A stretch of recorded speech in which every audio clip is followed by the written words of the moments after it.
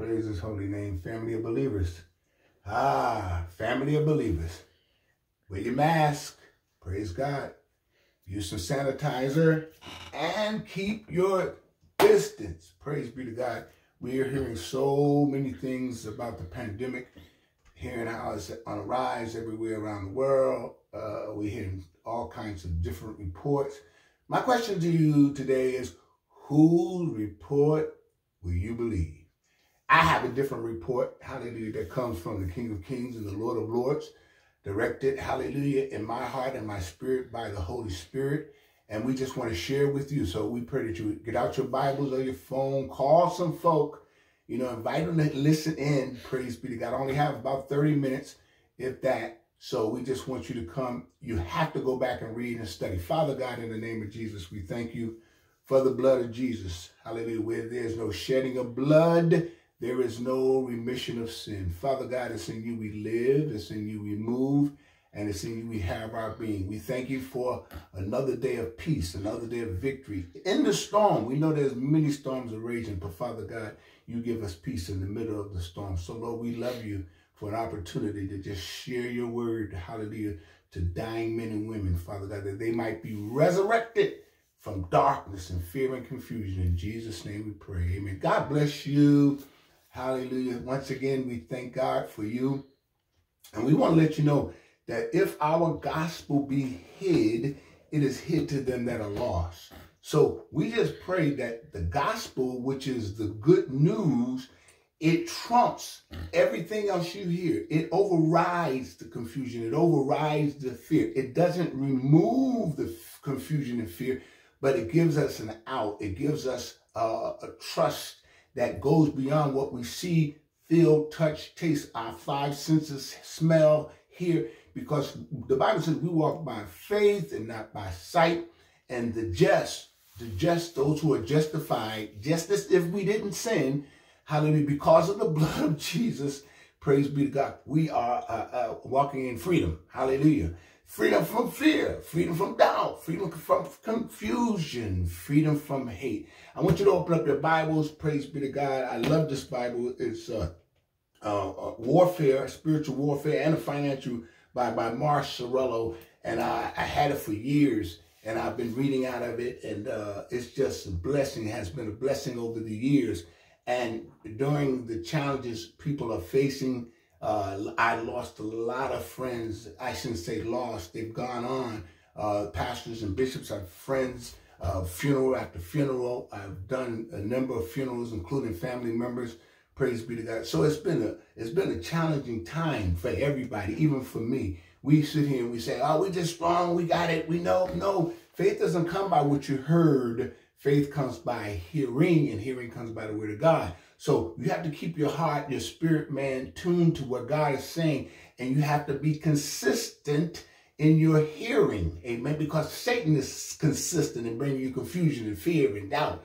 Praise be to God. And because of, hallelujah, Adam and Eve's high treason, the word of God says, if our gospel be hid, is hid to them that are lost. Because of Adam and Eve's high treason, we were now plunged into darkness, into death. But because of one man's sin, hallelujah, death entered into one man's righteousness, his death, burial, resurrection, Jesus Christ, we now have peace and victory in the name of Jesus. We're going to start off reading in Corinthians. Praise be to God. Corinthians chapter 1. Praise be to God. And I want you to read along with me. And I pray that you would go back and meditate on God's word and study God's word. Chapter 1 of the second epistle of Paul to the apostles at Corinthians. It starts off by saying, Father God, we thank you for this word. We thank you for your word. It will not return to you void, but it will accomplish everything you sent it forth. And people will go back and study, and the family will go back and read it, and we will be strengthened and encouraged to go and be ambassadors for the kingdom of God in Jesus' name. Amen. If you're not saved, Romans 10:9 says that thou shalt confess the Lord Jesus Christ with thy mouth and believe in thy heart that he died and rose from the dead, thou shalt be saved. Just invite him into your heart. It's so simple. Say, dear Heavenly Father, I confess you as my Lord and Savior. I believe you died on the cross, and I believe you rose from the dead. And right now, by faith, I'm trusting and believing that I am saved in Jesus' name. What a mighty God we serve. Paul says here, an apostle of Jesus Christ by the will of God. Paul, an apostle of Jesus Christ by the will of God, and Timothy our brethren, unto the church of God which is at Corinth, with all the saints which are in all Achaia. God, grace be to you and peace. Grace be to you and peace from God our Father and from the Lord Jesus Christ. Stay with me. Verse 3. Blessed be God, even the Father of our Lord Jesus Christ, the Father of mercy, and the God of all comfort. See, you're looking in the wrong places for comfort and peace and victory and healing. It's all in Christ. It's all in the Father, the Son, and the Holy Spirit. Praise be to God. Look what he says. Who comforts. We're looking for comfort. This verse of scripture is for such a time as this. God knew we would be living through the pandemic. God knew that we would be struggling in so many ways. But listen what it says in verse 3. It says, blessed be the God, even the Father of our Lord Jesus Christ, the Father of mercy and the Father of, circle this word, all comfort. You're looking for comfort in the wrong places. You're looking for comfort in the wrong, listen, God of all comfort. Look at verse 4. Who comforteth us in all. There you go again. Close it. As you close it, there you go again. Who comforts us in what? Here you go again. All our tribulations. What are you dealing with today? Oh, come on. You know, so many people are hurting. So many people are struggling. So many people are mad at God and mad at the world and want to know why and how did things get this way? And it's one question after another. Well, it's amazing that God gives us the answer even before the question. He gives us the answer even before all the challenges and all the things that we have. Satan is a thief. He comes to steal, kill, and destroy. Christ has always come. He sent his son that we might have that Christ, the Father, Son, and Son, Jesus Christ, to come that we might have life and have it more abundantly. Now you say, well, in the sweet by and by. Yes, in the sweet by and by, but here as well.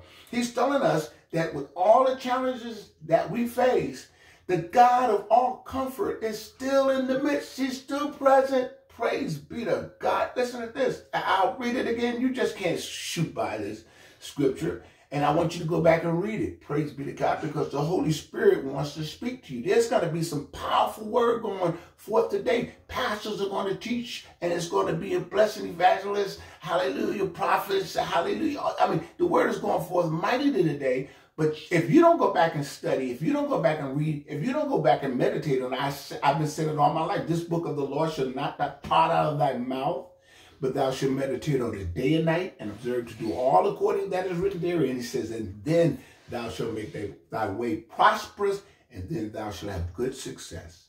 So when we read God's word, we find out that God is the answer. God has given us the answer through his son, Jesus Christ, through the power of the Holy Spirit. He says, verse 4 says, who comforteth us, and underline this, circle this, do what you have to do, color it in, whatever, put it on your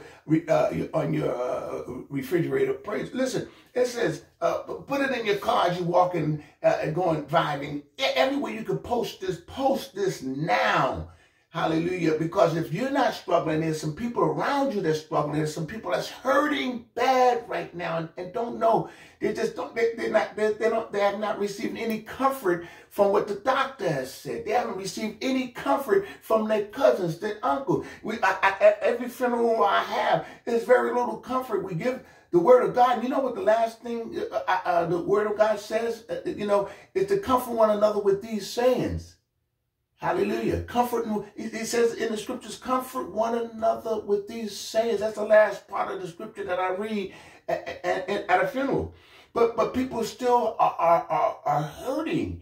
And what do you say? You go to the word. We don't have enough. We don't have our vocabulary and what we have learned and what we are taught. Are taught outside of the word of God is not enough.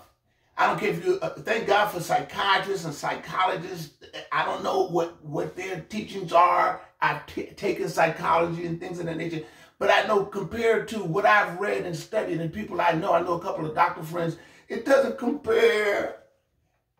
It doesn't compare to what God has given us. Praise be to God. One of the things he's given us is power. He's given us love. And watch this. He's given us a sound mind. Those three combinations, my goodness, of power, we have the dunamis power of God by the power of the Holy Ghost. Of love, God so loved the world, he gave his only begotten Son, that whosoever believeth in him should not perish. And a sound mind. We have a sound mind. When everything is falling apart, the world seems to be upside down. Fear, confusion, doubt, panic in the finances, panic with our children, our loved ones, panic over the things that when we go to work, we have to wear masks now. We have to cover our faces. And people saying, you don't have to do that. Hey, you don't have to do anything. But praise be to God, the devil is not telling you to put that mask on. The devil would never tell you to put your mask on, sanitize. Let's get back to the word of God. It says, who comforteth us in all our tribulations. Hallelujah. So the next time, which it might even be now, you've been struggling right now. You've been waiting to hear some good news. This is the good news. He comforts us in all our tribulations that we may be able to comfort them which are in any trouble by the what? Comfort wherewith we ourselves are comforted of who? Of our education, of our finances. Listen, the things of this world are temporal. The things that are seen are temporal, but the things that are not seen, they are eternal. The Bible says, set your affections on things which are above and not beneath. If you're going to have comfort, it cannot be in your medicine. It cannot be in your car. It cannot be in your house. It cannot be in the cares of this life and the deceitfulness of riches. You say, why do you say medicine? Because people are getting comfort, or they think they're getting comfort out of taking medicine and prescriptions. You're not. And I'm not saying don't take your prescription if the doctor, hallelujah, prescribe it to you. But you need to be thanking God for your healing. He comforts us in the sickness. And listen, who comforts us in all our tribulations. What tribulations are you dealing with right now? It's too numerous for me to say or name one or two that you might be dealing with. It says, verse 4, that we may be able to comfort them which are in trouble by the comfort, the same comfort that God has comforted you with. It says, by the comfort wherewith we ourselves are comforted. How? Of God. Not of our things. Not of our family. Not of our friends. Of God. But then it says, now as you receive this comfort, you ought to comfort somebody else. Your little selfish thing, it's all about in the world. It's all about me, me, me. I got to have my family, my four, no more. Not in the word of God. It's God's will that none should perish. God so loved the world, he gave his only begotten Son, that whosoever believeth in him should not perish, but have everlasting life. We are ambassadors to go and preach the gospel. It says, hallelujah, who comforts us in all our tribulation. That sounds good, isn't it? Hallelujah. You've come out. No, it's not enough. Why did he do it? That we may be able to comfort them which are in any trouble. Who's in trouble right now? Call somebody up right now and find out if they're in trouble. Somebody's in trouble right now. In many ways. In many ways, you could be in trouble in a lot of ways. Somebody is in trouble right now. You were in trouble. And even if you think you were, and even if you think you had it going on, listen, the Bible says, all have sinned and come short of the glory of God. The wages of sin is death. We have to stand before the kingdom, before the king, and we have to give an account for every idle word we said, every idle deed we've done, everything that we've done. We got to stand and give an account for it. The good news is today you could be set free. You don't have to wallow in your discomfort. Praise be to God. I know you lost a loved one. I know you're struggling with some sickness and some pain.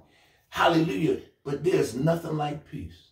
There's a time, I remember when I got sick, I was so sick as a young boy, and I didn't care about food, people. I just didn't care about anything. I was like ready to go on to a peaceful place if it meant death. I didn't understand it all, but I had gotten so sick in my lifetime. And it was just unbearable. And I know that there is possibly somebody that's feeling the same way. I know that there's somebody torn and mad at God. And God, why? And God is talking to you now. Sisters and brothers, young and old, the young folks, listen, the young folks have enough sense to understand this as well. Don't get it twisted that young people are not hearing and seeing. And I'm listening, and I see now the world is going into a darker place.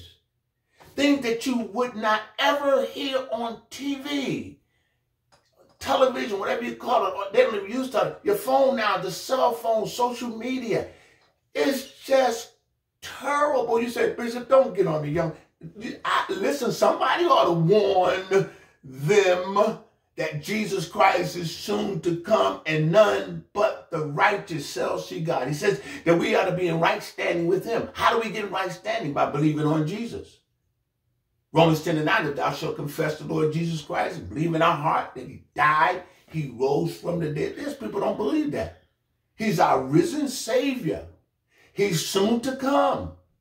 But as he comes back, he's coming back with judgment. Are you ready to meet the King? Soon and very soon we are going to meet the King. So this comfort that I am talking about is entangled with the resurrection. It's based on death, but it's also based on life, eternal life. Praise be to God. I can't get past verse 3 and 4. It says, blessed be God. We're in 2 Corinthians chapter 1. Blessed be God, even the Father of our Lord Jesus Christ, the Father of mercies, thank God, and the Father of all comfort. Verse 4, who comforteth us in all our tribulations, that we may be able to comfort them which are in any trouble, by the comfort wherewith we ourselves are comforted of God. Let me tell you something else. Curveball. There are people who are doing just fine. I'm telling you, I see both sides. There are people who are living good. In the pandemic, people are actually going about their business and they thinking they're all right. They have their car. They have their money. They have their food. And praise be to God. I mean, that's not a problem for me.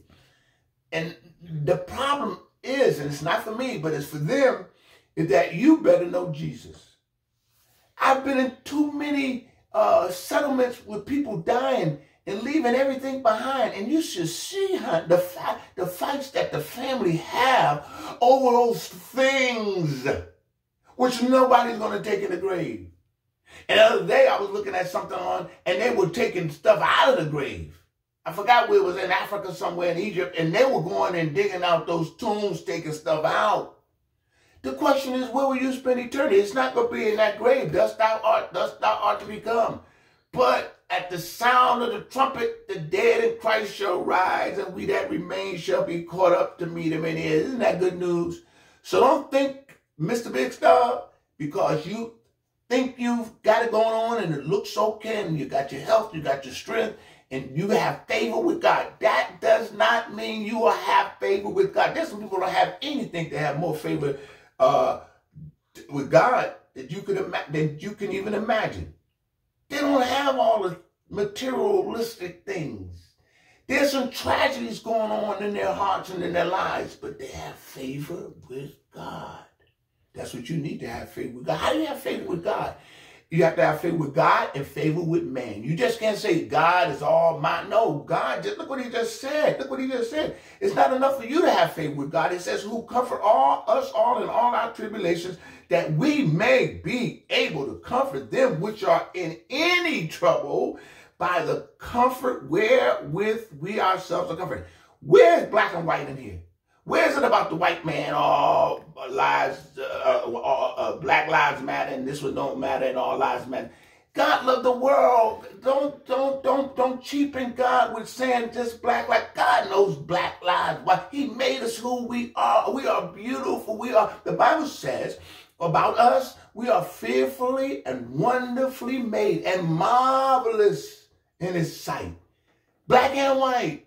He didn't say all black. He didn't say all lives matter, all those black lives matter. People matter. Just God love. God's love supersedes any titles we want to put on our challenges and our destiny and our life and our lifestyle. God has already branded it, and we stand on his promise. Look at verse 5, because I'm out of time. It says, verse 5, for as the suffering of Christ abounded in us, so our consolation also aboundeth by Christ.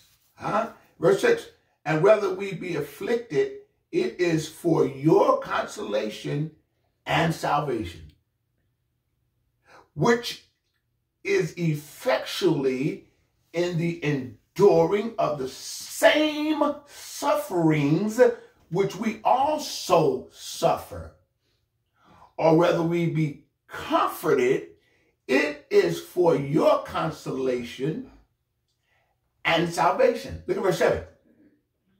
And our hope of you is steadfast, knowing that as you are partakers of the sufferings, so shall you be also, praise be to God, of the consolation. You're partakers of the suffering. It says, so shall you be partakers also of the consolation. There's some people who will never receive the consolation if they do not turn their attention towards God. There's a heaven to gain and there's a hell to shun. People don't like to talk about hell, but the Bible says none but the righteous shall see God. And if you lift up your eyes in hell, and if you're not in Christ, the Bible says in hell will you lift your eyes. You do not want to spend eternity in hell. And somebody said, well, you don't know, I'm living in hell now. No, the Bible describes what hell is like and how it is to be. And the question becomes, Silas said, whether we be comforted, it is for your consolation and salvation. And verse 7 says, and our hope of you is steadfast, knowing that as you are partakers of the sufferings, so shall you be also be, hallelujah, also be also of the consolation. Verse 8 says, for we would not, brethren, talking to the believer, are you a believer? Talking to the believer. And there were some believers who've gone astray. Now, there's some believers who say, well, I'm a believer. Where are you headed? Where are you going? Oh, yes, you're a believer. There were believers who turned or went their ways and not the ways of God. But they were believers. It says, we, hallelujah, for we would not, brethren, have you ignorant of our trouble which came to us in Asia. Here, listen at this. Listen at this. Watch this. That we were, hallelujah, pressed. Nobody liked being pressed. Watch this. He said we were pressed out of measure. Oh, come on, Bishop. You just finished talking about peace and consolation. Stay with me. Above strength, insomuch that we despised even our lives. Man, I could stay there all day, but my time. Look at verse 8. You go back and read it. This doesn't stop when I say time. I got 30 minutes. I'm just reading this to you because you're going to go back and study. You're going to pray. I don't care who tell you what. You're going to pray and seek God's face, and you're going to ask God, what are you saying to me? Speak to me, Holy Spirit. Speak to me. Praise be to God. And he's going to tell you things I can't even begin to take. Look, it says, verse 8, for we would not, brethren, have you ignorant of our trouble which come to us in Asia. People say, believers don't get struggle. They don't have problems. They just live in peace and harmony and victory. Not so. And it's going to get even tighter. Watch this. That we were pressed out of measure. We were above strength, insomuch that we despised even our lives. Do I need to, that despise even your life? You're in that much agony and pain and hurt and challenge? Hallelujah. It says this. Look at this. Verse 9. But we had the sentence of death in ourselves. stay with me, that we should not trust in ourselves, but in who? God, which raises the dead. That's what we put all our trust in him. You trusting in your money. You trusting in your health. You trusting in your ability to articulate the King's English. You trust in your look or your job. Where are you putting all your trust?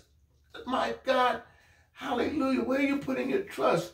It says in verse 9, but we had the sentence of death in ourselves, that we should not trust in ourselves, but in God, which raises the dead. Verse 10, who delivered us from so great a death. Watch this. And doeth deliver. He shall deliver and doeth deliver. Who delivered us from so great a death? Who delivered us from so great a death? Hallelujah. And doeth deliver. In whom we trust that he will yet deliver us. So let's put these three together. Let's put these two together. Verse 9. Hallelujah. But we had the sentence of death in ourselves, that we should not trust in ourselves, but in God, which raises the dead. Now, it don't stop in verses. It says, who delivered us from so great a death, and doeth deliver, in whom we trust that he will yet deliver us. Praise be to God. Hallelujah. Hallelujah. As I close out, hallelujah, in the name of Jesus, God has promised victory in every circumstance. I want you to know that before we leave out. God has promised victory in every circumstance. Let me read this to you. I only have 3 more minutes, and I'm going to close. I'm not going to be able to explain it, but I'm just going to read it to you. I explained enough. Now the Holy Spirit wants to talk to you. God has promised victory in every circumstance. Make no mistake about it. Satan is out to destroy. He will create havoc in the circumstances in your life. He will bring affliction. He will bring diseases upon your body, attacking your children and your loved ones, causing strife in your marriage, binding your finances, creating problems on your job. Anybody, is this familiar with anybody? Praise be to God. He will grab hold of your mind in a vice-like grip through fear, worry, and doubt, and try to keep your mind in constant state of turmoil. Using your circumstances, Satan will try to wear you down physically, mentally, and spiritually until you are in so, hallelujah, weary, so discouraged, so depressed that you are ready to throw your hands up in defeat, too tired to fight or resist his attack. Anybody there yet? Some of you are there right now, but I got good news for you. All the things that I read to you, praise be to God, you are caught in a vicious cycle that paralyzes and hinders you from releasing your faith and walking in the victory God has provided for you. Even though Satan's strategy is to use your circumstances to defeat you, there is no weapon, no strategy that Satan can devise and use against you that is powerful enough to defeat you. No, not one. God has planned, hallelujah, and provided for us to have complete and lasting victory. Now, during our greatest trials, even in the very face of death, he has not, hallelujah, promised that we would never know pain or sickness, never face persecution or suffering, hallelujah, or suffer a hardship. On the contrary, as I close, we know that all that will live in godly, hallelujah, in Christ, all that will live godly in Christ, all that will live godly in Christ, Jesus shall suffer persecution. Go look this up. 2 Timothy 3:12. Hallelujah. 2 Timothy 3:12. Know that all that will live in Christ. Look, Jesus said, in the world you shall have tribulations. John 16:33. So we know that our faith will be tested and tried. But praise be to God, as we close, hallelujah, anybody that's never given their heart over to Jesus Christ, we pray that you will do it. We're going to give you the address, how to get in touch with us, and we pray that you would get in touch, tell us how you're doing. We are doing a great thing in social media. We need you. We want you to be a part of it. If you're not affiliated with any church, we want you to help us out. Get involved with Jesus Saves Ministry, and we'll give you this information after this last promise. But he, hallelujah, promised us, God promised us in victory, praise God, in every circumstance we face. The Apostle Paul faced circumstances that we were beyond his strength to endure, even to the point of despairing for his own life. But all the things that we read, we thank God for this teaching, and we thank God that Marshall has given us some great notes. Praise be to God. I heard him as a child, but you need to go back and read and pray, because the teacher is the Holy Spirit, and he wants to speak to your heart in the name of Jesus. Invite him into your heart if you have never given your life over to Jesus, and we'll tell you where we're located right now in Jesus' name. We thank you for joining us today during this time of having virtual church. Yes, we said virtual church. You can reach us at www.stg-ct.org. If you would like to give, you can Cash App us at JSM CT88. Or if you would like to give via PayPal, you can go to our website. We also thank those who have been subscribing to our YouTube channel, which is under Shane Gaskins. So we ask you to share this video with your friends, with your family, those who are hurting, those who are depressed, and there might be some who aren't, but they don't know who Jesus is. So we ask you to share this video with them. Once again, we thank you for joining us at Jesus Saves Ministries Virtual Church. Jesus is the way, the truth, and the life. No man can come unto the Father but by him. God bless you.